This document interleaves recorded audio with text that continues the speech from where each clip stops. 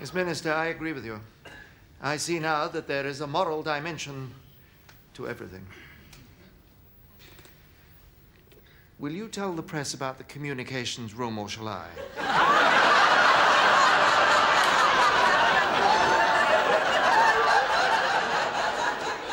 You know, all the scotch in Qumran. You mean to tell me that if I say... Then you must tell... and drop me in the... In the moral dimension. This is completely different. It's not the same thing at all. Why?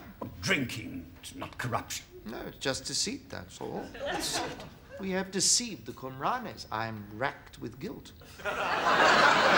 Tormented by the knowledge that we have violated their solemn and sacred Islamic law in their own country. Sooner or later, we'll have to own up and admit that it was all your idea. It wasn't. It was. Was it? Is it 50 lashes or 100? Minister, I must ask you to meet this journalist or she'll write something terrible anyway. Oh, yes, all right, yes. What am I going to say? Well, may I suggest that attack is the best form of defence? Yes, attack. Attack, yes. Good thinking, Humphrey. Yes, got it. Minister, may I introduce Miss Jenny Goodwin from The Guardian? Ah, do come in. Sit down, won't you, Jenny? I may call you Jenny, may I not? If you like. Now, what seems to be the trouble? Two things, really, Minister. Both of them rather worrying to the public.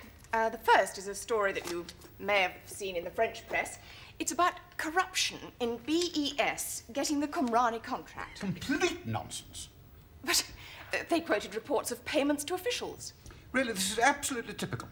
A British company slogs its guts out to win orders, create jobs, earn dollars, and what does it get from the media? A smear campaign. But if they won by bribery... There is no question of bribery. I've had a full internal inquiry, and all these so-called payments have been identified. What as? Commission fees, administrative overheads. Operative costs, managerial surcharges... Your introduction expenses, miscellaneous outgoings... We have looked into every brown envelope,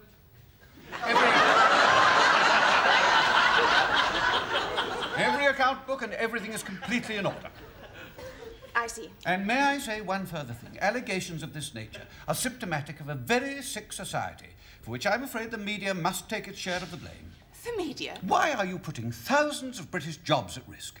I am calling on the Press Council to censure the press for its appalling lack of professional standards in running this story. The Council, and indeed the House of Commons, must be concerned about the standards which have applied in this disgraceful matter. And pressure will be brought to bear to make sure that this sort of gutter press reporting is not repeated. I see. Well, there is this other question. It's about the rose-water jar apparently presented to you in Qumran. Yes? Well, I saw it in your flat, actually.